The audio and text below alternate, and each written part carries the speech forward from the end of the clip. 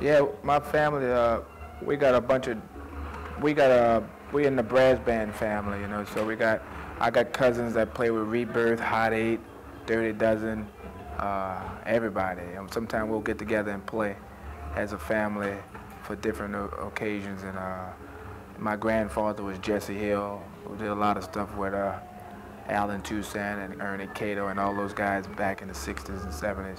So it's a long line of musicians.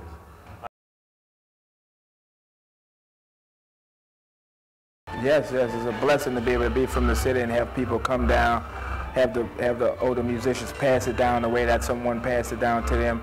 That's just a part of what we do, you know. It's a very unique thing to be able to share the stage with Alan Toussaint or the Neville Brothers or Dr. John and have them teach you some things, pull you to the side, tell you go try this and do that, come back and play again, and when you get it, they'll teach you some more stuff. It's just a beautiful thing, you know, learn on the spot with some of the legendary musicians.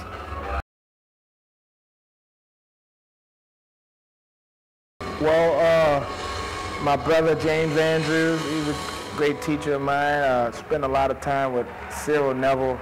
I think that's where my vocal inspiration comes from. I practically lived at his house for years, and I got a chance to hook up with the Neville Brothers through him, and it's been Tuba Fats, the late Tuba Fats. It's just so many people.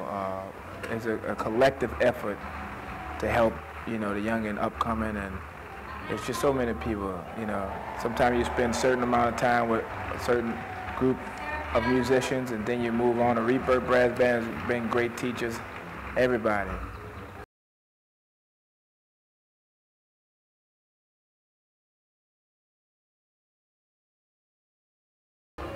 Hey, it's Trombone Shorty. Thanks for watching. If you want to see more interviews, go to JazzTimes.com.